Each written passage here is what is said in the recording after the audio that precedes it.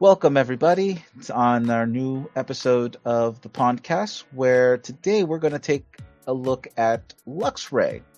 We're going to be talking about how we individually would train this particular Pokemon and how we would use them in just everyday casual gaming. This is strictly non-competitive, very laid back, and just something to inspire all you trainers out there to not just go with the cookie cutter flow, but get a little creative with every Pokemon and use them in new, unique ways that other people may not have thought of. For starters, we're going to talk about some basic information about the Pokemon. In this case, its abilities. It's got 3. Rivalry, which its special attack and its standard attack will increase if it's facing off against a Pokemon of the same gender. You've got the Intimidate, which is very popular, where as soon as the Pokemon comes out into battle, it drops your opponent's attack stats. And its hidden ability of Guts, where its attack will increase by 50% as long as it's suffering a status like Burn, Paralyze, Sleep, Poison, Freeze. Its 2 best stats that you can come out with are its attack at 120 for base stat, followed up by his HP at 80, although his defense and special defense are right behind that at 79. With me today are going to be Chase and Glen, and we've each written out our notes. No one has talked to each other, so this is going to kind of be a surprise. And then we're also going to talk a little bit about our opinions of the Pokemon in general. So I think we'll start off with Chase. How did you go with your build? So Luxray I found quite difficult because, being an electric type Pokemon, is specifically a physical attacking electric type Pokemon, is very difficult to try and put together because there aren't very many physical electric moves. I think the best I'd found was probably Wild Charge, and that's got its drawbacks because it causes recoil damage. But yeah, I did find it quite tough to actually try and think of something, but you know what? I've come up with a build. I think it's pretty good. I think it kind of does show off the potential that Luxray has. So without any further ado, I'm just gonna get into that. So for my build, I chose the ability. I chose to go with Rivalry because I've noticed, or this might not necessarily be true, but in my experience, there are more often more male Pokemon in wild trainer battles and your main story battles that are male. So that'll definitely boost its attack, giving it that extra edge. IVs, if I were to IV train, which you won't normally do in the story. But if I were to, I would go 31 IVs in speed, 31 IVs in attack, and 31 IVs in special attack. And I'll get to that just now. Nature, I would put a hasty nature on because I'm looking for that speed. Just to try and get in the first hit. EVs, again, if I were to EV train, I go 252 speed, 126 attack, and 126 special attack. Held item, I would go for either a life orb or a terrain extender. Terrain extender, you'll come to understand why once I go into the moves. And life orb, obviously, I'm looking for that higher damage output to go along with Rivalry. The moves I've chosen are Wild Charge for the physical move, Thunder for his special move, and to pair, or what I think is going to pair quite nicely with Thunder is going to be Rain Dance, because that brings Thunder's accuracy up to 100%. And Thunder is a very hard-hitting electric type move. And, if I'm looking for more damage, I would set up Electric Terrain, and that's why I might choose to go for that terrain extender to help boost the amount of turns I get for terrain. So yeah, that's my build. I mean, Rain Dance can also help if you got other Pokemon coming in, like maybe a Rain Dish Blastoise or maybe a Swift Swim, whatever Pokemon gets Swift Swim. So, you know, that's my build. So, what do you guys think? I actually like the way you went both physical and special with him.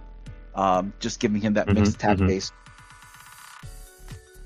I like it too. It's actually kind of it's kind of similar to what I also had in mind for my build as well. But I really liked it, like, because I think usually for most people they tend to focus more on either like the physical or the special side. So just having that like kind of backup, like maybe special attack like Thunder that hits hard is a very good like what is the word I'm looking for? Flexibility option. So, yeah. And the electric terrain use also is going to help because of the fact that if you're coming across somebody who's using a status using Pokemon, like Jigglypuff going, I'm going to put you to sleep. At least the electric terrain is going to stop that from happening, which is good because that's probably one of the most annoying things I find in the casual battles. You find that one trainer that has all the status effect guys that try to get you to fall asleep, and it's just like, oh great, I'm now sitting target. Yeah, especially when you're stuck to sleeping for at least 1/3. Oh. Truth be told, that had actually slipped my mind. I'd actually forgot that electric terrain doesn't allow any Pokemon to fall prey to sleep. Yeah. All right, Glenn, how about you? What did you do with your build? Okay, so like after looking at the notes, not my notes, but the Pokemon itself, like its stats and everything, I was thinking like, okay, so this is where my similarities kind of go like hand in hand together with what Chase came up with. So I definitely wanted to go with more of the special attacking though for Luxray, only just because like it could be like another surprise factor, I guess, in this case. So I would build him like modest or timid, depending on how you want to, if you want to be faster, if you just want to hit harder. Because he does have a base special attack of 95, and his base speed is 70, so technically that's kind of slow compared to like, I guess like more of the meta stuff. But I mean like, hey, try to get as much as you can, right? So just max out the EVs on those, if possible, and like, I would just like what Chase said, I would just definitely like stick in Thunder on there for like that heavy hitting move. Discharge could also be another valuable option, especially if you're going in like a 2v2 battle kind of thing.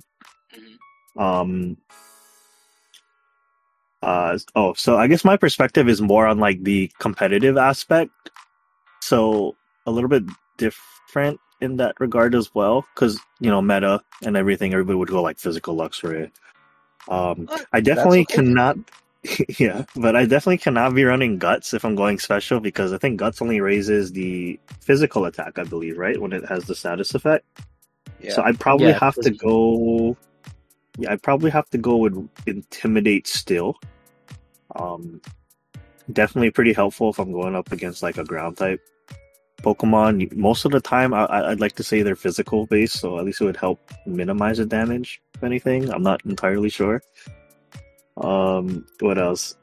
Oh, so like since it is more on the competitive aspect as well, I was thinking like in a 2v2 kind of perspective. So Chase mentioned using electric terrain, so I was also thinking of using Pincurchin as like his setup partner as well. So like calling both of them out onto the field, because you do get that electric terrain setup. And then Pincurchin can also learn Rain Dance as well. So putting that into effect, granted it's like super slow, so hopefully you can still get it off. Maybe you can like slap on a Protect on Luxray, have it use Protect first turn, get that, try to see if you can get Rain Dance off with Pincurchin, and then next turn just hitting hard with that Thunder, because you're not missing or anything unless the opponent switches out to something else. But there's that. I like that option. I think he also has, so he also has the ability to learn Volt Switch and Snarl as well, which is already pretty good in my opinion. Like, you can run, kind of supportive Luxray in that regard as well with the Snarl, lower those special attacks, switch out when you need to. And I think the most important factor that the first thing that actually hit me that I probably should have started off with was the fact that I did want to partner up with Pincurchin. So, the cool thing is both of those Pokemon can also learn the Isle of Armor move, Rising Voltage. So like with that electric terrain up, I think it does like double damage, right? As long as the terrain is yeah. So the move's power doubles, and like that would be like hella awesome. I actually totally forgot about Volt Switch. Yeah, I was surprised too. Like, I was wondering, I was like, does it learn it? Does it learn it? And then like I'm looking down the list, and I'm like, oh, it's right there in the TM slot, right there. Well, it's also a good get out card too. It's like, oh, the only downside is that if someone is immune to the attack, and like if you're fighting against a ground type, that attack does nothing, and you don't get to swap, and now you're in a really bad spot. Yeah, that's good. Yep. Mm-hmm. Yes, that's the one downfall about that move. Does Lightning Rod also negate Volt Switch? I'm assuming it would. I think it would. I've never seen it. I think it should though, because it does negate the attack for sure. So I would say it probably would.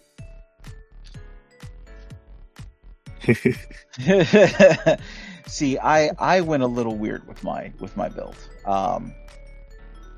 I went using Guts and the Flame Orb, so that this way I can force activate Guts after one turn, and I went all in with my physical attack IVs, and the remaining I actually split between defense and special defense because, like you said, Luxray is slow, so I wanted to make sure that he could at least take a hit or two before going down, and if it allows me to set up Guts, there I can start to really do some interesting things. So the moves I ran with were Wild Charge, obviously because it's his strongest attack that he can learn. It's running off of his best stat, and yeah, I'm gonna take a huge hit in the HP department, but I'm hoping between the stat boost from Guts and the training that it's gonna basically put on the hurt on whatever I hit with.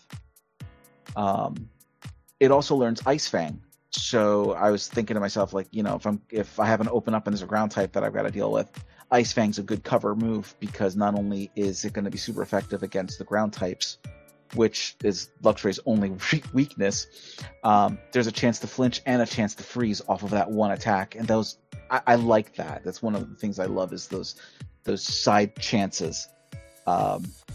Followed up with Night Slash for the high crit. Once again, since it's a physical attack, high physical stats, Guts, I'm looking at a lot of damage if it procs, and just on the off chance that someone drops something I don't like, I threw Roar in there for fun. I mean, aha, I've got this monster coming out. Roar. Wait, what? The only problem with Roar is that it's a -6 speed priority, so it's always going to go last. I think I may end up switching that one out, but when I was first looking at this, I was like, yeah, that could be fun. It could be fun as well. Like if they just switch that monster in, so it's like it wouldn't even attack anyways, right? So like, well, it works like if you drop it with on team base like you guys were doing, something like say Clefairy with Follow Me. Ugh. All those moves now flip over to Clefairy, who's just, can sit there and take it. And meanwhile, it's like, Luxray's like, haha, by the way, goodbye. But, other than that, I've really got nothing else. I mean, what do you guys think about the rest of the moves? I mean, what? It's definitely an interesting take on Luxray. I don't know. I think it's kind of a mix between your sort of conventional and totally like you can't even see the box anymore, kind of thing. So, Well, that's another thing too. It can also learn facade. Like when you think about it as well, that's like extra damage with that Guts Orb combo that that you're using as well. Yeah, that's true. Kind of part of me wishes that the move Ion Deluge wasn't removed for Sword and Shield, because between the Guts, Facade, the Burn, Ion Deluge would make Facade insanely powerful. Because for those who don't know, Ion Deluge was a move that had a priority 1, I believe, and it made all normal type attacks electric attacks till the end of turn. So could you imagine an electric Facade running off of Guts? That's pretty sick. I mean, It's like using an Alolan Golem with Galvanize. Oh jeez. Yeah, one of these days I'll tell the folks the story about how I worked that one back in Sun and Moon days, before there was even back in X and Y days, before we had Alolan Golem, how I managed to pull that trick off with Golem. But keeping with Luxray, what do you guys' opinions are of this particular Pokemon? Just in general, like, how do you feel about using it just at all? I'm gonna say, go ahead.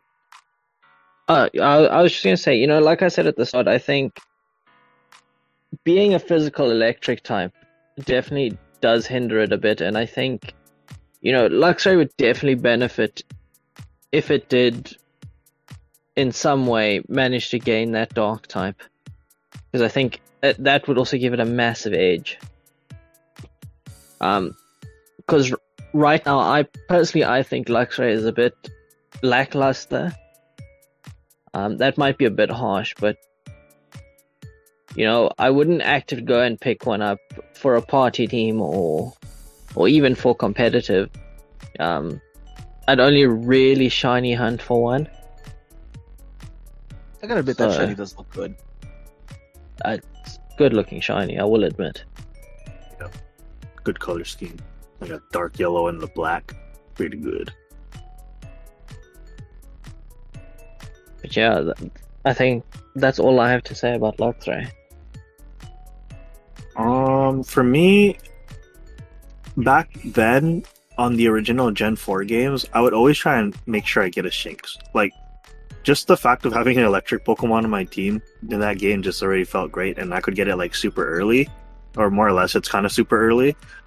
And when I first found out about its form as a Luxray, like when it turns it into Luxray, I was like, wow, that thing looks really badass, like, I never even thought about its stats or anything, or what kind of moves it has. Like, that is one cool looking Mon, and it's an electric type. I gotta get it, But other than that, I feel like it. Yeah, I feel like as a physical electric type, it does kind of get the short end of the stick as well. Because I mean, only having stuff like, was it Thunderfang and like Wild Charge to actually dish out damage with kind of sucks. Because I mean, Thunderfang is fine because you do get that paralysis possibility or that flinch. But Wild Charge, the fact that it has to be a recoil move kind of sucks. You have to have like, I don't know, like, make sure you have your items on hand, or if you're in 2v2 or something, make sure you have like something with healing capabilities. But I mean, I feel like you could do better. Like, for a Mon that's on 4 legs and is an electric type, I feel like they should have at least made his speed a little bit higher. Maybe like, I don't know, base 80, 85 maybe. And then it turned out pretty well. I mean, it's still a cool Mon. I would definitely like grab into my party, shiny hunt for it, but like in terms of like using it in like competitive, it's kind of iffy unless I'm just having fun with it. Okay. Yeah, I mean, I definitely agree with you guys. Where we're talking about its look is outstanding. I think it's one of probably the better designed Pokemon out there. Um, there's actually, and the funny thing is that I tend to like a lot of these particular stylized ones, like Pyroar. It's got a very similar look to Luxray. As a matter of fact, that's what I thought when I first saw Pyroar. I was like, that looks like a Luxray. Oh yeah. And its shiny is absolutely insane. I love it. I absolutely love it.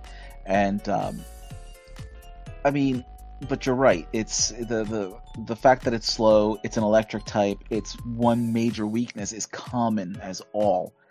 I mean, one hard earthquake and that's it. You're done. Call it a day. And I don't really see a Luxray tied with an air balloon to be all that menacing. But what Chase had said about making it like an electric dark type, now I didn't even think about that, and it would definitely make things a little bit easier to deal with Luxray, because he's got a decent move pool and some really good dark moves. That are definitely would work well with his typing. I'm sorry, not with his typing, but with his stats. Since a lot of the dark moves that he learns are all physical attack moves. So yeah, having him being a dual dark type would be incredible. And here's hoping that maybe in the future games we'll actually see something like that. Hisuian Luxray. Oh, that'd be great. That would be really great. Or like some kind of evolution or something, right? Maybe make it a little bit better. Yeah. Or spectral evolution, yeah. But like I lost my train of thought here. But like comboing Luxray would actually be helpful too. Like I used I tend to use Clefairy a lot because Friend Guard is such an amazing ability. And the ability the move Life Dew would help in this case, especially mitigating the guts damage. Mm-hmm. But yeah, a lot of Luxray by himself just seems a little underwhelming. Like he's good, but there's just a little bit lacking, and it isn't unless you pair him up correctly with either a move already in play or a Pokemon that can bring something to the table that will just push him over that edge. It just feels like he's just missing just that little bit. But otherwise, I think it's a decent mon, and I'm making it a mission to go through all these guys and find best ways to use them, or just like interesting, innovative ways to use him. Because I don't think that he alone, even though he's got such a high attack stat, I think he still has some versatility in him, because he has a lot of special abilities too, or special moves that he can use. Scary Face, Attract, which would be great to counter with Rivalry when you think about it.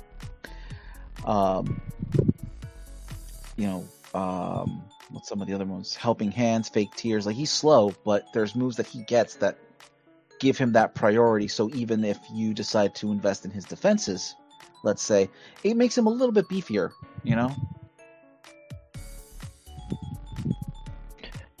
I mean, yeah, definitely what you're saying does have merit to it, and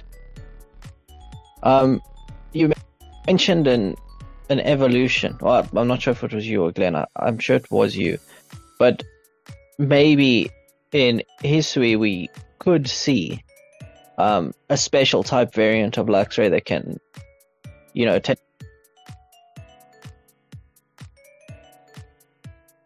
see.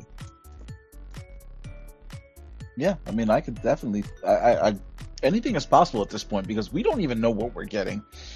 We just know that it's Gen 4 based, so this is why we started with Luxray to begin with. This is true. Oh, that's another thing too about it. I think like me and probably a bunch of other people have probably noticed as well. But like Luxray is like the way it looks and everything. I feel like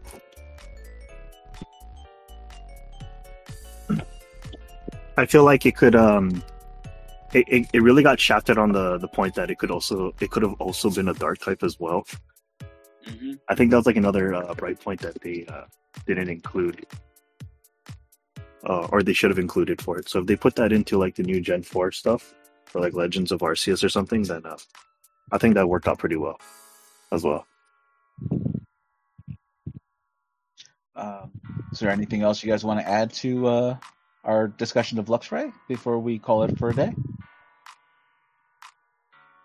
I'm cool with what we've covered. I think there's no use in beating it.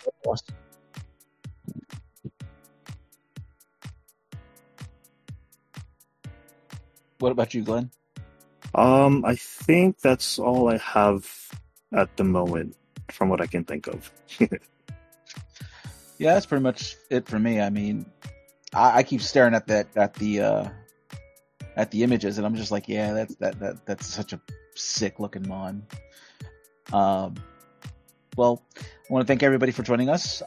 Much shorter than our first episode, but this is a segment that we want to try and keep going with. If you guys are interested, let us know. And also feel free to let us know what you would, how would you guys decide to train a Luxray should you have the opportunity. You know, anything goes is in the Sword and Shield meta. However you would want to build him, you know, there are no wrong ways to build him, no matter what anybody says. I think every mon has a place. I think every mon has a style, and it's all depending on who who the trainer is. So go out there, get looking, get creative, have fun with the game, which is what this entire series is about. Thank you once again, everybody, for joining us, and have a wonderful day. Bye. Ciao.